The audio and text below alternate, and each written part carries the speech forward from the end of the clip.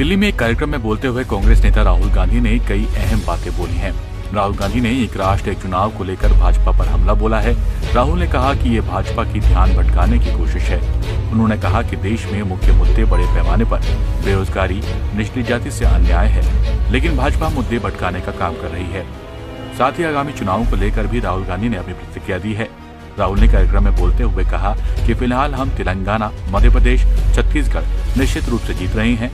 उन्होंने कहा कि हम राजस्थान में बहुत करीब हैं और हमें लगता है कि हम जीतने में सक्षम होंगे। I tell you, there's no question. There's no way we're not going to win any of them. Okay. I would say, right now, we are probably winning Telangana. Right. We are certainly winning Madhya Pradesh. We are certainly winning Chhattisgarh. Okay. Rajasthan, we are very close, and we think we'll be able to win. So that's what it's looking like. And by the way, that's also what the BJP is internally saying. We learned a very important lesson in Karnataka. Okay.